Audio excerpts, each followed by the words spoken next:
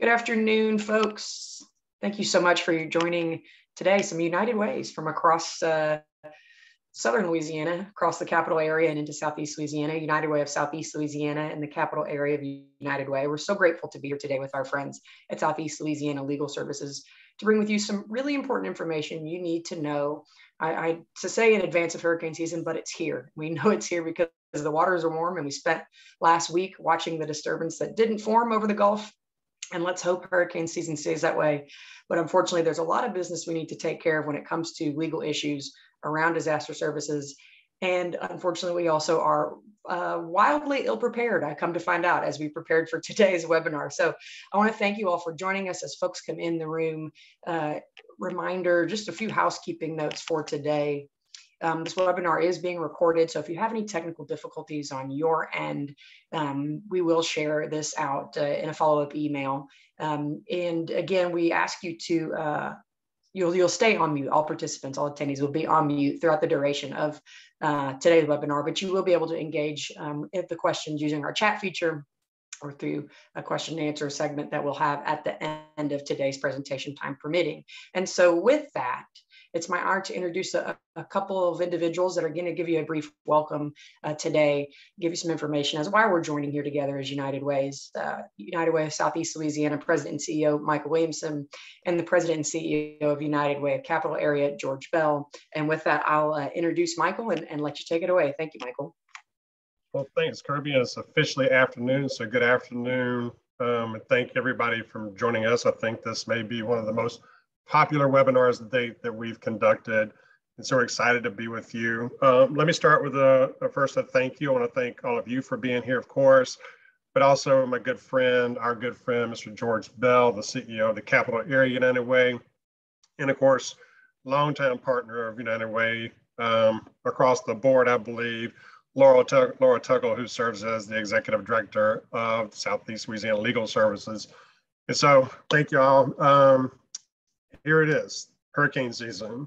About a month and a half in, and I imagine we're all waiting with bated breath, I hope for a calm season. But if not, we need to be prepared. And the time to actually prepare is right now. There are many facets to a disaster. We've had a lot of experience, but oftentimes matters of legal importance often get overlooked, and we're here to help you prepare for that so that you don't overlook really, really important legal matters that you should be paying attention to well before a disaster. And we know it's important that we take the necessary steps to protect ourselves and our loved ones, including getting your legal affairs in order. So United Way of Southeast Louisiana, Capital Area United Way, and many more United Way partners across the state, I believe, are here to help before, during, and after the storm. You saw in that initial welcoming slide, we're boots on the ground, we move at the speed of need, but once the boots on the ground are done, it's time to have suits on the ground to start helping you with your legal challenges you may face in the wake of a storm. We're really honored and pleased to be able to do this in partnership with our friends at the Capital Area United Way in Baton Rouge, Louisiana. So I'm pleased to welcome my good friend, our good friend, Mr. George Bell, President and CEO of the Capital Area United Way. Well, Michael, thank you for that warm introduction, my friend. It's always a pleasure to serve alongside our colleagues at Southeast Louisiana, United Way of Southeast Louisiana. Let me just first start by saying Capital Area United Way has funded Southeast Legal Services really since its inception. The disaster hotline that you guys operate is a very vital part of the response resources that are available in our communities. And as an annual program grantee, we were confident that Southeast Louisiana Legal Services had the right talent and knowledge in place to get important information to the ALIS population. With disasters come many changing local and federal mandates and regulations. And we are proud to support this organization in spreading resources for households to overcome legal barriers to the basic needs. Also, we're Capital Area United Way is proud to be a part of the 211 statewide network of information referral and crisis services, focusing particularly on our region.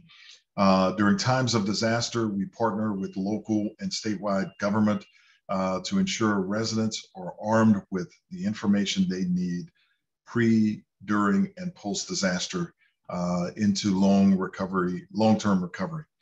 So the numbers speak for themselves. The call volumes during disasters usually spike, and we've seen it firsthand in our region, and I'm sure other regions have experienced that as well.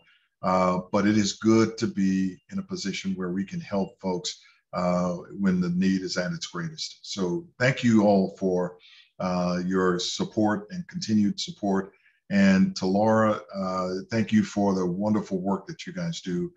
We are proud to be a sponsoring partner of that work, and we look forward to, if duty calls this hurricane season, we look forward to all being able to roll up our sleeves and be there for our respective communities. So thank you for this opportunity to be a part of this. Thanks so much, George and Michael. Laura, we'll kick it off to you at this point. You can take us away. I know so much important information. And I do believe I turned over the screen sharing capabilities to you at this point. So be able to pull your deck up. And folks, as a reminder, 1 second.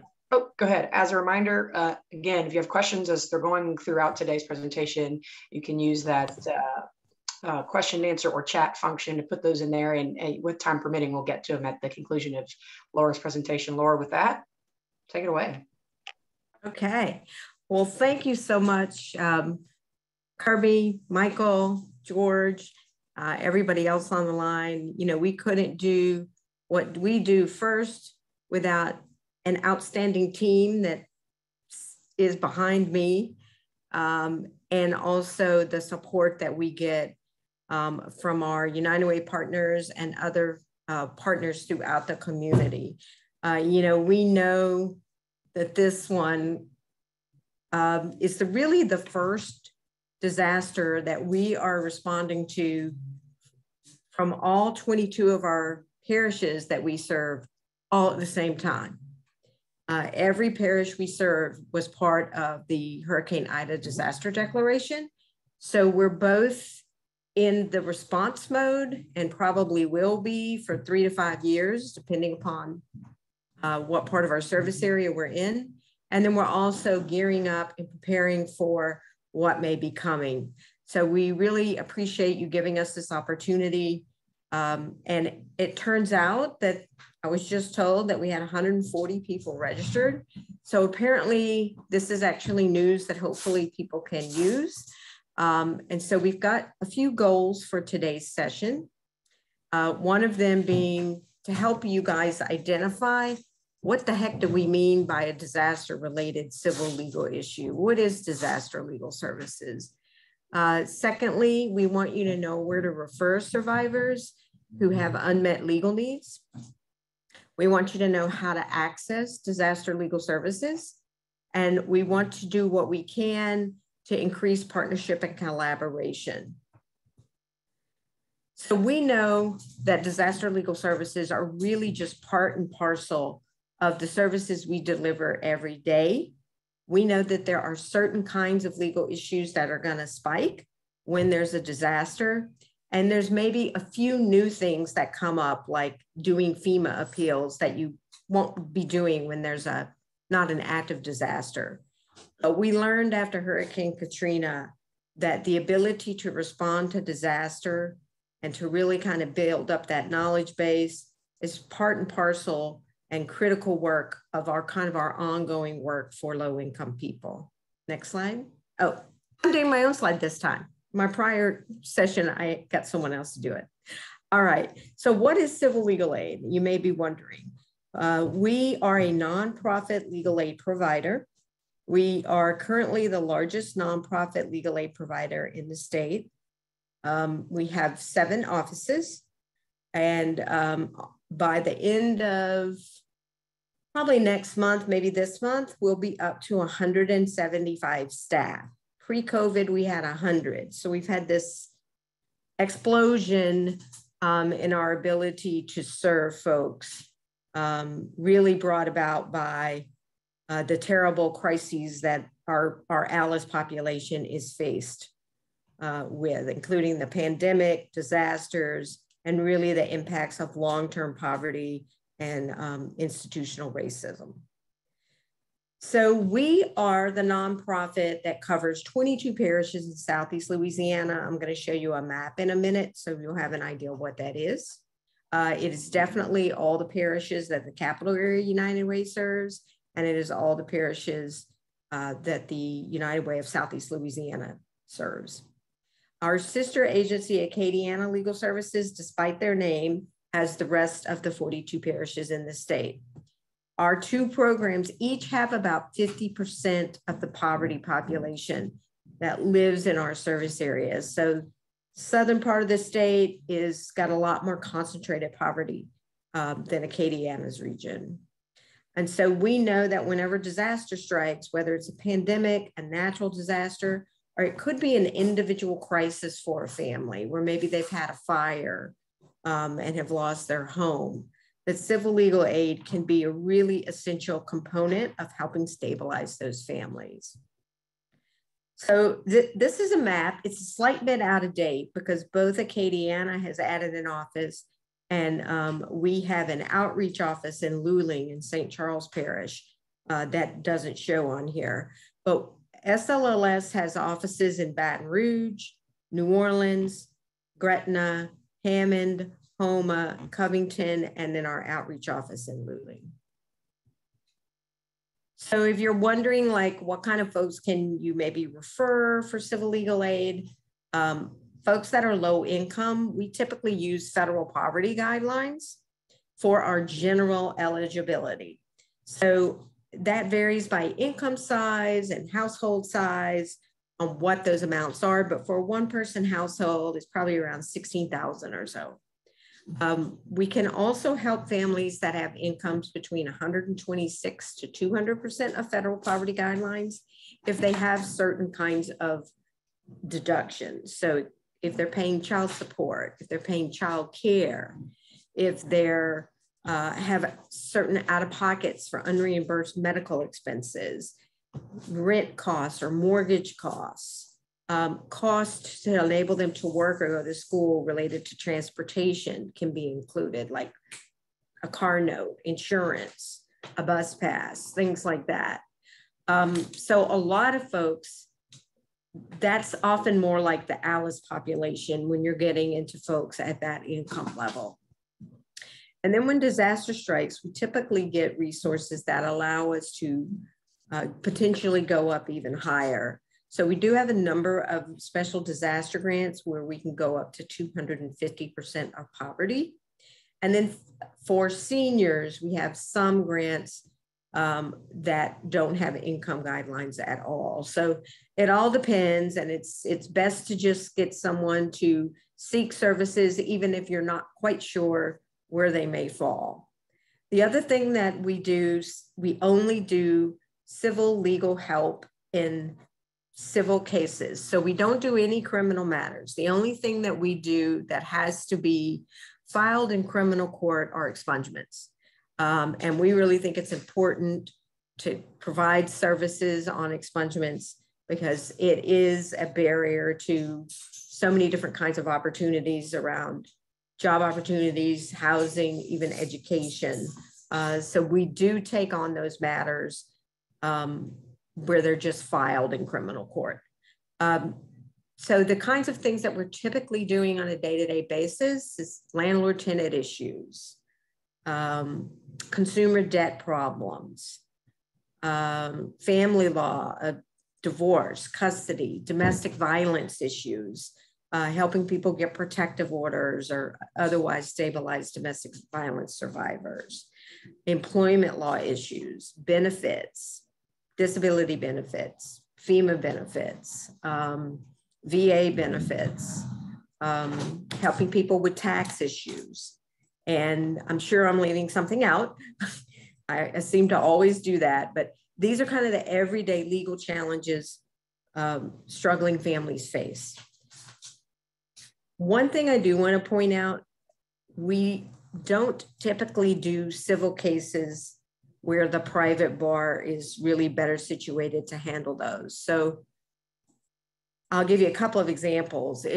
Car accident cases, slip and fall cases, we don't do those kind of cases. We're really talking about the day-to-day kinds of legal challenges where families maybe in crisis are trying to avoid a destabilizing legal problem from upending their lives.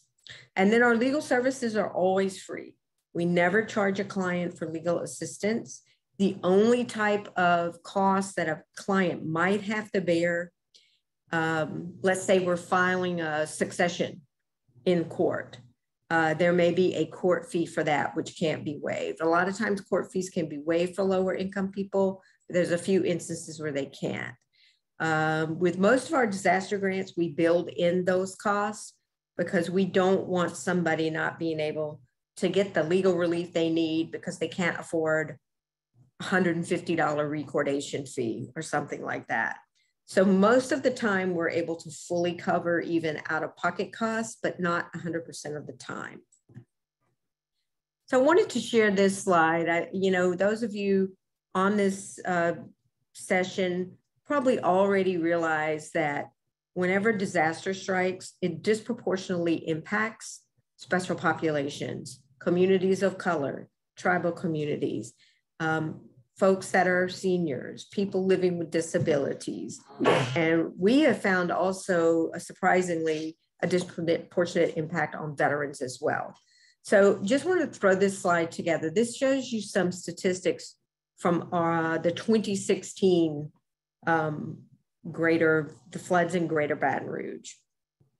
And we noticed in our non-disaster caseload, when it comes to serving seniors, usually about 15% of our clients are seniors. When it's a disaster going on or immediately after a disaster, that spikes up to almost 30%. When you're talking about people living with disabilities, usually about 19% of our clients in our non-disaster time caseload are people living with disabilities where the head of household is a person with a disability. That jumps up to almost 28% too, whenever there's a disaster. And then surprisingly with veterans, normally we only have between 1 to 1.5% of our caseload being veterans. But when there's a disaster, it jumps up to 7.5%, which is pretty astounding. That's like, if my math is right, like a 750% increase. I'm not really a math person, but it's a pretty tremendous jump. And we think part of that is because there's a lot of veterans that own their homes and have a VA home loan. And when there's a disaster, there's so much damage to homes and housing. So hopefully you guys can read this. It's pretty small. This is a diagram that we downloaded from, we didn't create this one, but we have found it to be pretty true in our work as well, from the National Legal Aid Disaster Resource Center. So there's going to be, in more disasters that aren't as catastrophic in scope as an Ida, there are going to be some short-term legal issues that pop up in the first 6 weeks or so.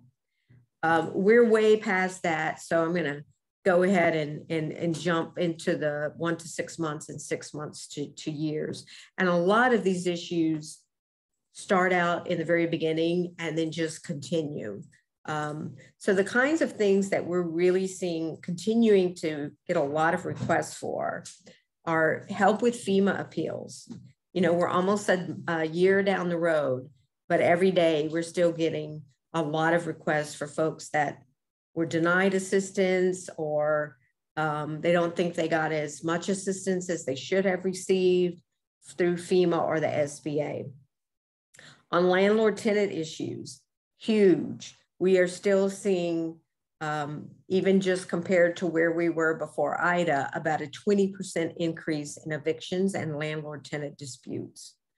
And we're in this situation now where, because of the pandemic, it's really challenging to resolve some of these landlord-tenant disputes. If you have someone that's still behind on their rent, it makes it very difficult to get the landlord to say, come in and make some repairs because there's a hole in the roof or leaks that were caused by the storm that are unaddressed or that have gotten worse. So that dovetail between the COVID issues brought on by the pandemic and where we find ourselves now, there is a strong correlation there. So a lot of times folks are having issues with, if they're on subsidized assistance, they may be having some kind of issue with their housing voucher or their public housing subsidy. We are beginning to see spikes in foreclosures. So a lot of times right after a disaster, HUD or the VA will issue a short-term moratorium on foreclosures. Those are usually 90 days or 6 months. We are past that and are definitely beginning to see more folks being faced with potential foreclosures. So we try to help them with a loan modification or a forbearance agreement, or sometimes other kinds of legal remedies that we might be able to bring into play. A lot of times at this juncture, we are seeing contractor disputes, shoddy work disputes with contractors, sometimes contractor fraud, and that is going to continue from now till probably several more years. Sometimes insurance disputes, although we do pretty much defer to the private bar to handle insurance disputes, we sometimes have to resolve them if they're like part of a FEMA case, because your compensation from insurance will feed into a FEMA case in many instances. And then we begin seeing a lot of family law issues. So you wouldn't necessarily think that you would see an increase in domestic violence on the heels of a disaster, but you definitely do. And in both New Orleans and Baton Rouge, we are having tremendous issues with domestic violence, both the severity and the amount of domestic violence survivors that are killed.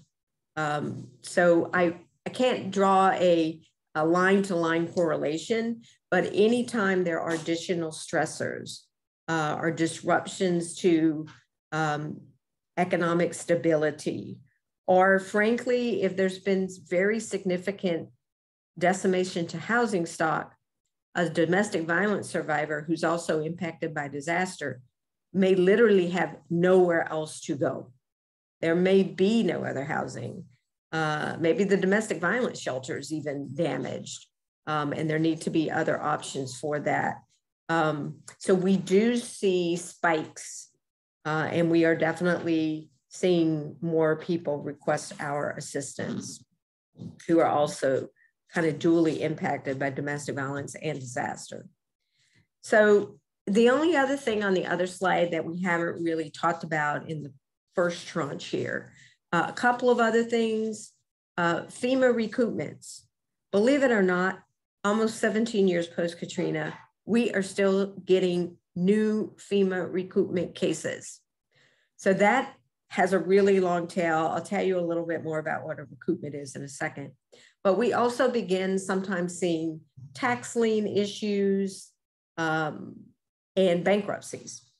So a lot of times folks will kind of get overextended on credit cards and credit because they're trying to repair their homes or they're just trying to make it, and they've had major disruptions with their home and their finances. So sometimes folks at this juncture, 6 months to a year later, they may be getting sued by a credit card company. They may be facing needing to do a potential bankruptcy to try to stabilize themselves, whether it's Chapter 7 for personal debt or Chapter 13 to try to reorganize their debt and save their homes. So on the FEMA recoupments, what do I mean by that? So a FEMA recoupment is typically the federal government, when it issues benefits, whether it's FEMA or Social Security or VA benefits or some other kind of federal benefit, their databases are linked. They have data sharing agreements. So if there was a determination made by FEMA that maybe a particular survivor shouldn't have gotten some benefits from a prior disaster, the most common one we see is from Katrina. And then at a future date, that family has applied for a tax refund, or that family has been approved for a lump sum disability benefits.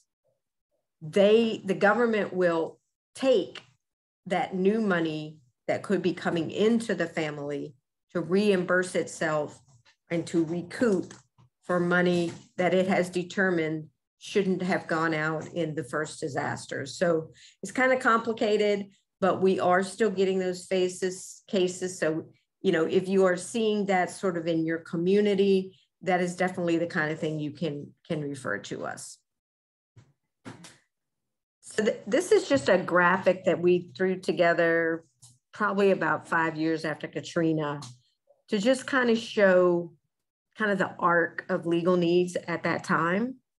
So the types of issues are pretty much almost identical, but the timeline with future disasters now is a bit different.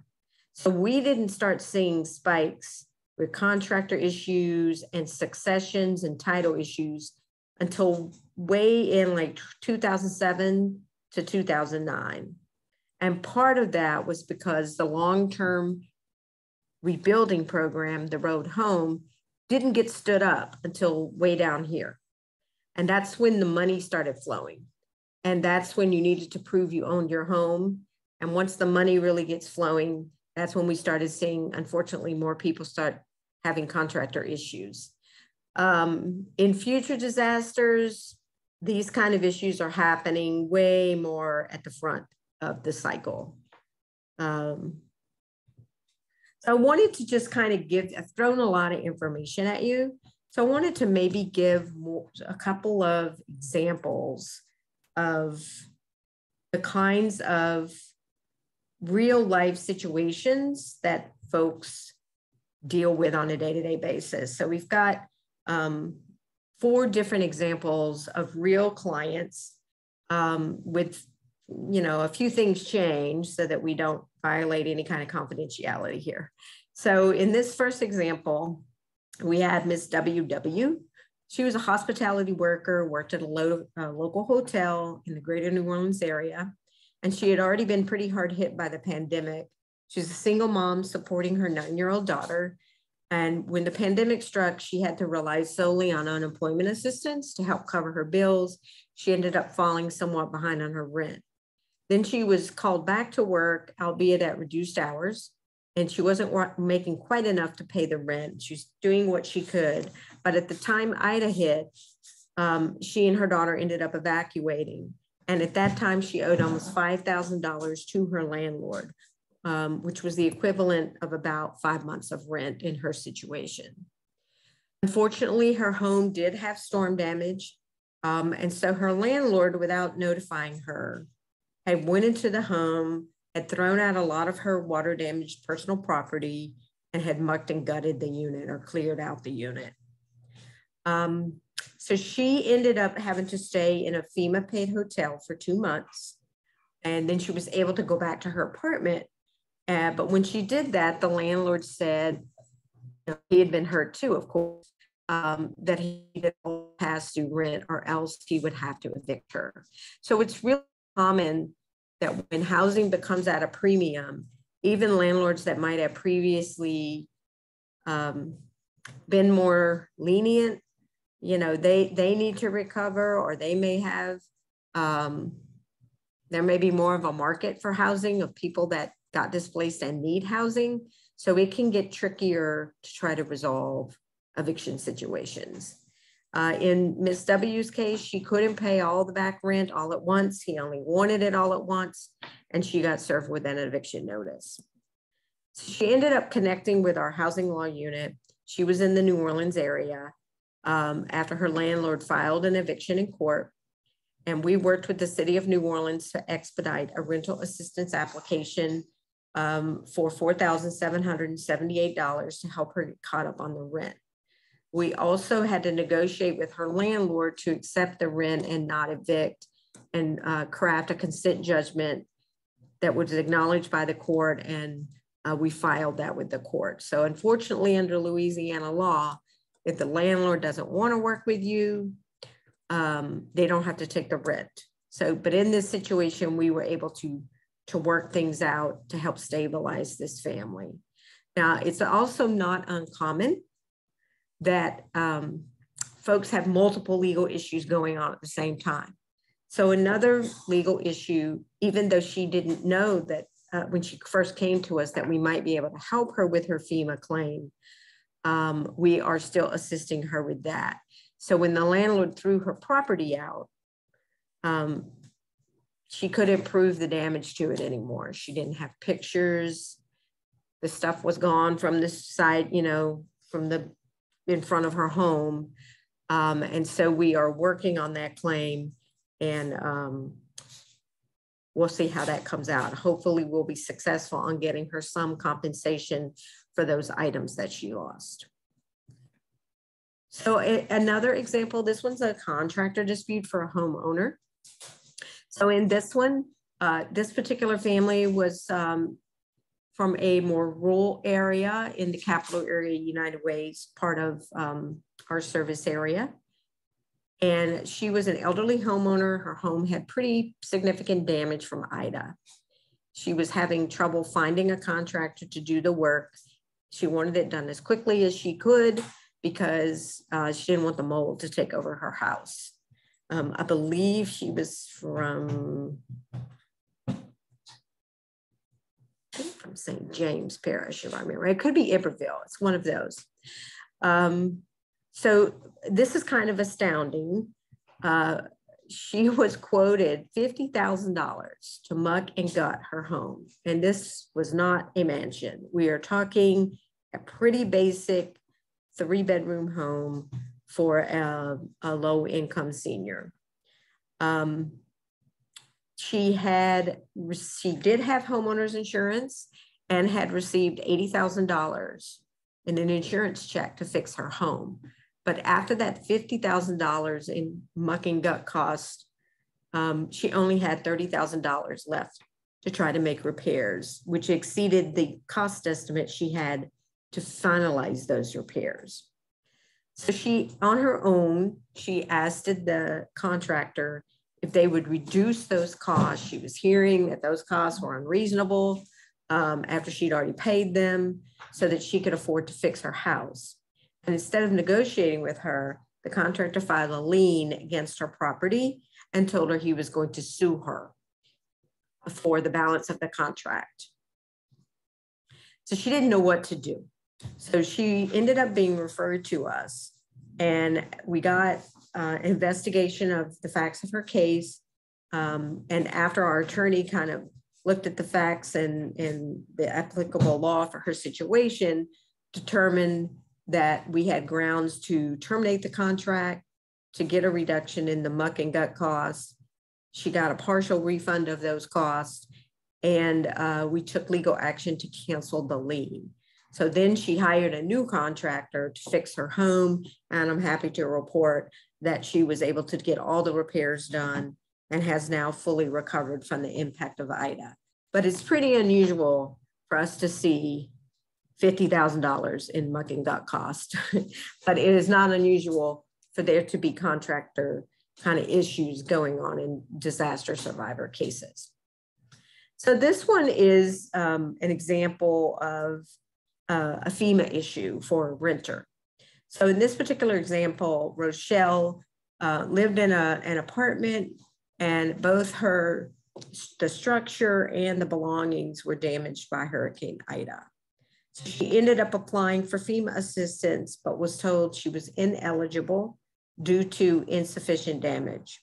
And she couldn't really understand how that was possible because she had 2 rooms in the home that had pretty significant damage. And her landlord had even told her that he needed her to move out so that he could get the unit repaired. FEMA did not approve her for either rental assistance or personal property assistance, and she got a denial letter giving her 60 days to appeal. So after she got that letter, She learned about our disaster helpline, and the Capital Area United Way helped us make some modifications to this helpline, which is helping all of our folks throughout our service region. And the United Way of Southeast Louisiana has also helped us with some of the legal services for disaster survivors, I think in this particular case too. So this one was one where the kind of the two entities are ending up helping the same survivor from an access point and a legal service delivery point.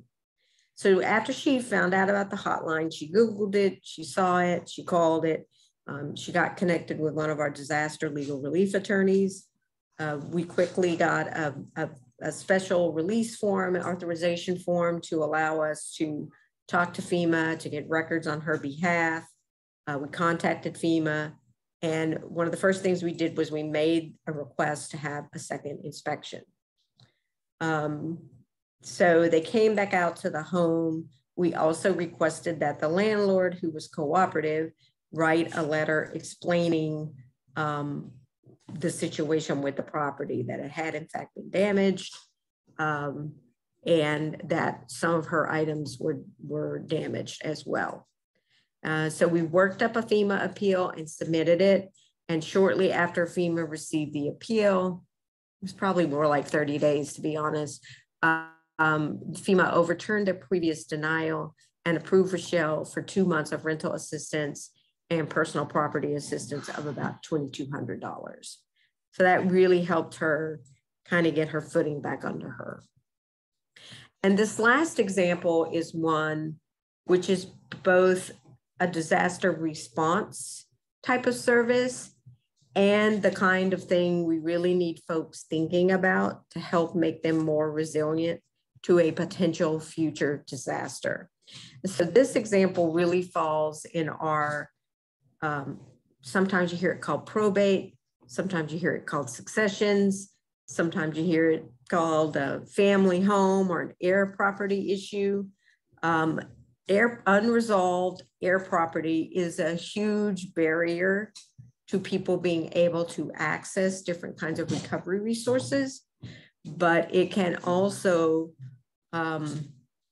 be an area where if folks take action now, it can make future disaster recovery go smoother. So let me roll this example out here. So in this case, we had CV, who was disabled, 56 years old, and had been living in a family home all of his life. His mom had passed away several years ago, but the family had never taken the legal steps to legally transfer the title of the property from his mom's name to his and his siblings' name. The home was pretty extensively damaged in Ida, and FEMA was not providing any assistance to CV, really for two reasons. One, they couldn't prove that he owned the property, and also they couldn't prove that he was living there at the time of Ida. So the thing that was complicating the proof that he was living there was that his sister had a power of attorney to help him handle some of his affairs due to his disability. He had a mobility impairment in a wheelchair. It was hard for him to get around. So a few years ago, his sister had done power of attorney. And so she had set up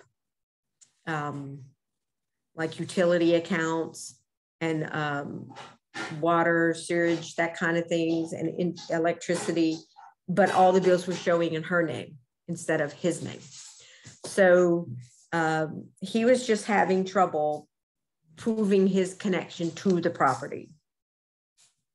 So family ended up calling us in March of this year to see could we help them out. And 2 days later, we met with the client to sign his succession paperwork. One of our attorneys actually went out to the home because of the mobility impairment. And we were able to put together really pretty quickly the documents, do an affidavit of small succession. And these were the documents that FEMA needed to be able to satisfy their occupancy and ownership requirements And then he was approved for almost $30,000 in assistance to help repair his home. So he now has legal control of the home. It is now in the name of himself and his sister. And so he's definitely going to be both more resilient to future disasters, but also if there are unmet cost needs to fully repair the home. And there's a long-term recovery program that the state rolls out. He's already going to have the proof of ownership that he is likely going to need for that long-term recovery program. So one thing I do want to kind of give a caveat here, it is pretty unusual that we're able to resolve a succession in only a few days. Most of our clients, we're not dealing with just two siblings that have all the paperwork in order and are have the capacity to very quickly provide all the information we need. It's much more common, especially when dealing with lower income populations, that families haven't dealt with legal title because there's been no real, it's not a problem till it's a problem. I just put it that way. And so it is very common to find that you're dealing with not just trying to resolve ownership for the person that's living in the home or was living in the home at the time of the disaster, but you may be dealing with a mother's succession and a grandmother's succession that were never opened. And you may be dealing with multiple heirs, or one of the heirs passed away, and so now all their children are in their place, or maybe you know who the heirs are, but you don't know where the heirs are. So it's very common for us to, in most of our cases, it may take weeks to months before you can kind of try to resolve these situations. But the good news is we have the resources right now. We have stood up a disaster title clearing collaborative with our partners at Louisiana Appleseed to really focus on this systemic issue throughout our communities, and holding on to your home and being able to control what happens to your home and your property is a really important part of wealth building and holding on to assets, particularly in communities of color. If you're not dealing with these issues early on, this is how people wind up losing their homes to tax sales, or getting liens filed on their homes because they're not able to take the steps that need to happen to determine the future of what happens with their own property. So a little bit more about how you access our services. Let's see how my time is doing. Okay, I do want to leave a few moments if there are questions, or I'll try to deal with chat. So we have our disaster hotline. It's 1-844-244-7871. It's open Monday through Friday from 9 to 5. If you're working with someone who can't really access us during those dates and times, we do have an online application option. You can apply 24 hours a day, 7 days a week at www.SLLS.org. We also are out in the community as much as possible, especially through, our funders has helped us stand up community-based legal clinics. So sometimes you will find us out in the community on a regular basis, or we may get asked to do kind of one-offs. We also like to partner at resource fairs and that kind of thing in case you guys are involved with any of those kind of efforts and want to invite us. Another way that folks can access services is to walk into an office. So we are accepting walk-ins again. I would always, unless something's on fire, like an eviction with a very short fuse or something like that, it's definitely preferable to call to make sure that we can kind of fit you in. But if someone needs to walk in for an emergency, this is our list of addresses. We are pretty much Monday through Friday, 9 to 5. We have our New Orleans office at 1340 Poydras on the 6th floor. In Gretna, we're at 401 Whitney Avenue, Suite 520. Covington, I see I left off the first part of the address. It is 423 North Florida Avenue in Covington, Louisiana. In Hammond, 200 Guidry Drive in Hammond. And Baton Rouge, we're at 715 St. Ferdinand Street. And in Luling, we're at 141 Keller Avenue. But that one, we're only there Monday, Wednesday, and Thursday from 9 to 2. And Homa, we're at 522 Roussel Street in Homa, Louisiana. So we love to partner. We hope that, you know, you can involve us potentially in some of your partnerships. So this is just some ideas. If, you know, if you're working with frontline staff and you'd like to get a presentation about legal aid or maybe a specific topic, maybe you want to know about evictions, maybe you want to know about FEMA appeals or foreclosure or contractor fraud or whatever the topic might be, we are glad to do that kind of presentation for your staff. We've got a lot of flyers and brochures. So if anybody is wanting some physical copies of that, my contact information is at the end, and we will arrange to get those to you. We have established some special referral processes for agencies. So I'll tell you about those in a second. We can co-host a Know Your Rights event or a Facebook Live event, either for staff or just the kind of the client community we serve. We're glad to do that as well. And if you have like a resource fair and outreach event, as I mentioned earlier, we're always willing to come to those. So I'm coming back to these referral processes. So one thing we have sometimes that we put in place, particularly with disaster case managers, we have an email address, disasterlegal@slls.org, and that goes to a designated point of contact. So if you are dealing with a lot of survivors and you kind of want to send an email and have it go to a specific staff member, and maybe they can provide you some information, maybe if you're working with a client or talk through a situation, we are always open to that. And then we recently worked with another one of our partners to take our holistic legal needs screening tool that we have. She did a QR code. I don't even quite know what that word means, but I know it's just this thing you can scan and get it either on your telephone or your computer. And it basically helps either you with a client or the client themselves can go through it. It helps with that identifying legal issues. It's in plain language. It's not in lawyer speak. And we gather basic information, and then it gets sent by email to a designated staff person. We have been testing it out with Tulane Medical School, Tulane Law School, and our organization with some high-risk patients. And so far it's working pretty well in helping folks identify legal issues and get them to potential services. I would go on that link, but I don't think it's working right now. We're running short of time. So here's my contact information.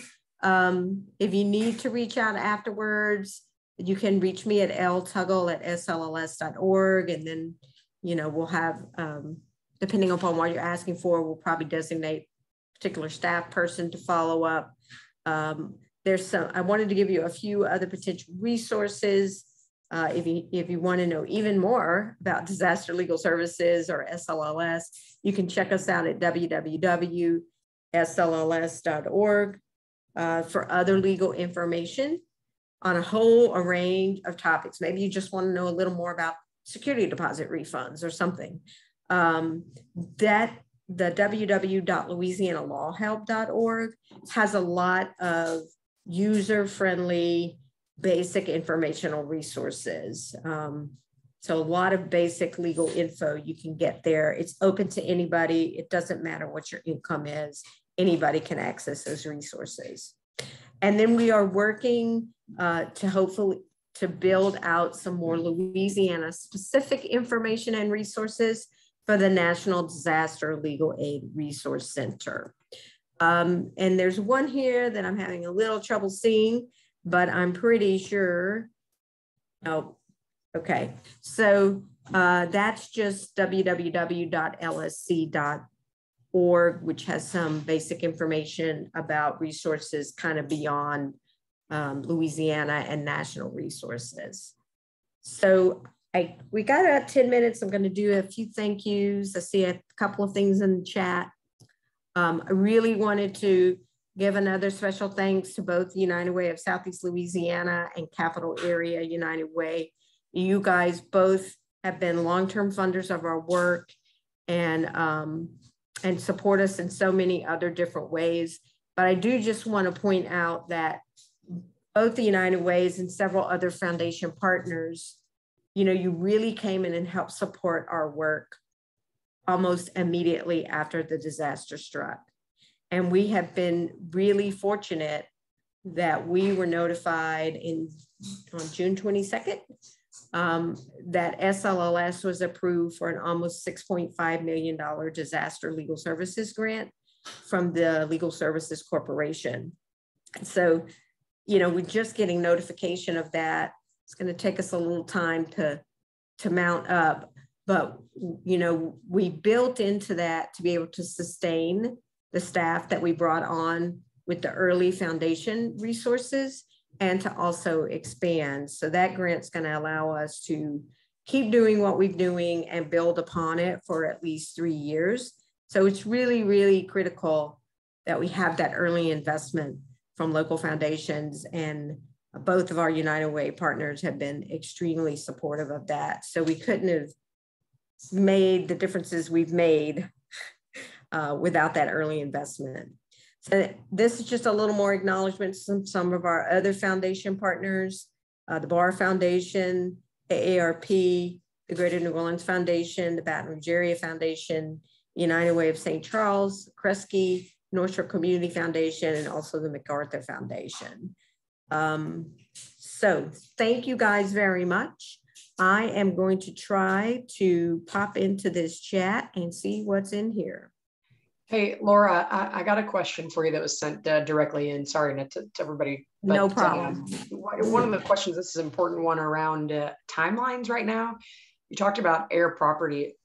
This individual is asking about how much time would it take to get their property transferred right now, or to make sure it's in the right name, obviously in advance of hurricane season we're already in. I hate to say this, but you know how lawyers, often we don't really give a straight answer, but it really depends. It could be as quick as that example where it's 1 week.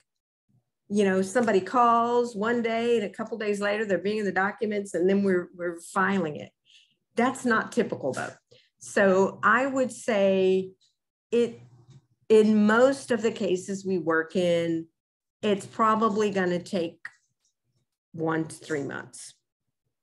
And occasionally we will get a situation where it might become almost impossible to resolve if there's like 50 heirs and nobody's on the same page.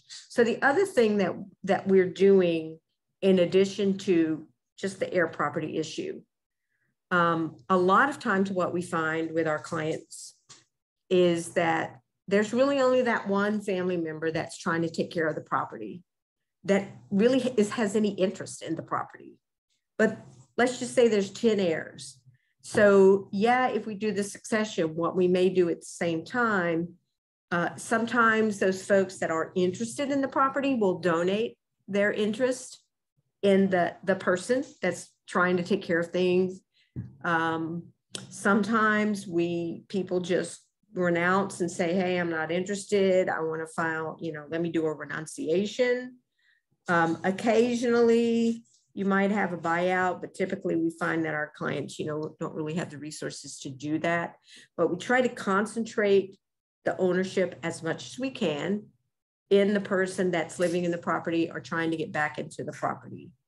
And then with that individual, we do try to talk with them about estate planning to help protect them from future events. So, or maybe the next property owner in the family. So, you know, do they want a will? So maybe there won't be a lot of questions about who's supposed to get what.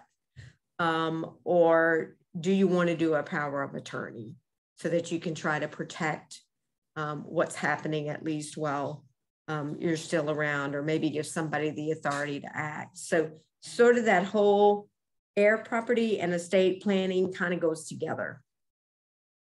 That was a very long answer.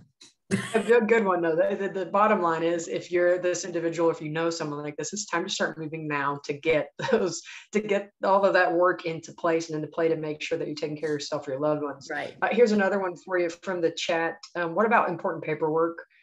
What's important paperwork to have in that go bag to make sure that you can show proof of ownership in a house or in a car? Right. So I would give two answers to this on how to have that paperwork and then what that paperwork is. So if there's a way to digitally preserve that paperwork, that is a really good thing to do. If you know, we know a lot of our clients may not have that digital literacy to do that, but if there is a way that is on the cloud somewhere that you can access no matter where you wind up, that's always a great thing to do. Sometimes clients put things on a flash drive and just, you know, take that flash drive with them. But you know, if those kind of options are not really available, the kinds of things you're either going to want a copy of digitally or papers, you're always going to want to have, if you own property, you're going to want to have your documents that show you're owning the property or that you're purchasing the property. You're going to want your mortgage company information if you still have a mortgage. If you have insurance, you're going to want all your, you know, your information about your insurance policy and how you contact your insurance carrier. You're going to want to have all your identity documents. So your social security cards, your birth certificates, your marriage licenses. Sometimes you might want to have certain, this kind of gets away from the property stuff, but you know, if you have special medical situations, you're going to want to have certain medical paperwork or your COVID vaccine paperwork. In terms of, if you already have, if you're a tenant, you're going to want your lease. You probably are going to want to have, you know, all the information where you can contact your landlord. If you've got something going on, if you're a small business owner, or if you filed your own taxes, it's usually good to have your tax documents with you, either for your personal or your small business. Or, you know, maybe you don't have a small business, but just your business records. Those are some of the kind of basics. If you have a will, you're going to want to bring that will. If you have a power of attorney, you're going to want to have that power of attorney. So sometimes we're able to help people rebuild lost documents. If they've lost them in a flood, or maybe they've never had them in the first place. Some ownership type documents are recorded, and a lot of the courts, most of the courts in the state that we deal with, have their documents recorded, and we're usually able to remote access those documents if they've been recorded. So when you get a will, if you decide to do a will or you have a will, it's really good to record that with your local, could be a conveyance office or assessor's office. You know, different areas call them different things. Some just say at the courthouse. But if that document is recorded, then it becomes easy to find if you've done a will. So it was all over the place with that one. Any others? I've got, I just want to be mindful of time. I want to thank, I do have another question for you, and I want to ask, so I want to make sure that we get that in. But I want to thank all of our attendees for joining us today, George and Michael for welcoming our guests as well. And of course, Laura, Southeast Louisiana Services, and your entire team for all that you do. We're so grateful, folks. If you have to jump, we appreciate your time and the moment you spent with us today. Laura, this final question I do have for you. How about one question? Does the firm help with the revocable trust? We might not do that ourselves, but we might be able to refer that to a pro bono partner. So we do have relationships with volunteer attorneys, and a lot of times our clients don't have trusts. So we sometimes are able to refer those to pro bono attorneys who may have more experience with trusts. That was a good question. And I do have one more question for you because this is topical. What about any household right now that may have lost their homeowners insurance in Louisiana? Any legal action that they can take to protect themselves now if they file an open claim? Any tips or advice for those folks? That is such a tough one right now. You know, unfortunately, the best advice I can give is kind of the same recommendations that our insurance commissioner is giving. You know, if you go on the insurance commissioner's website, he kind of gave out a list of 5 or 6 tips over the past week. But I will just give you this example from my own personal experience. So we were not getting dropped because the provider was kind of getting out of the Louisiana market. A lot of insurers seem to be looking for ways to not insure as many properties in Southeast Louisiana. And so we ended up getting, myself and my husband ended up getting a notice from an insurer saying that they were going to drop us because they determined our roof didn't have a usable life anymore. But our roof probably, when we had it inspected from the hurricane, you know, we weren't told anything about, hey, you need a new roof. And believe me, a roofer is going to want you to pay to put a new roof on if they think you need a new roof. So we ended up having to get a letter from this roofer about how much usable life we had left in the roof and submitted to the insurers, and they did go ahead and reinsure the property. Then the next thing that happened, which we just received in the past 2 weeks, is a notice telling us that, hey, we did an inspection of your home. Of course, no one ever came in here. We did an inspection of your home, and basically you need to paint. And if you don't get the house painted in 30 days, we're going to drop your insurance. It turns out we had just hired a painter within the past few days. So, but you know, there's a lot of distressing things happening in the insurance market. So if it's your current insurer, as opposed to someone saying they're getting out of the market altogether, you may have some other options. And the commissioner, Louisiana Commissioner of Insurance, may have some good tips, and they take a lot of calls from folks. We called them. Well, that's great info. Anything you're doing yourself, Laura, we're all going to follow suit. We're so grateful for the wealth of information you always bring to us today. Thanks to everybody who tuned in. Again, as you see, more information will be shared with you, including the recording via email later today. Laura, thanks again. And folks, hope you stay safe this hurricane season. We certainly hope this is just a prep for some day down the road. But if not, start to take that action, folks. Get yourself in good shape as the season is here. And unfortunately, we have a recent reminder of all of the challenges we can face during long-term recovery. So Laura, thanks again. And to all of our attendees, remember folks, we have one life to live better. We must live united. Thank you.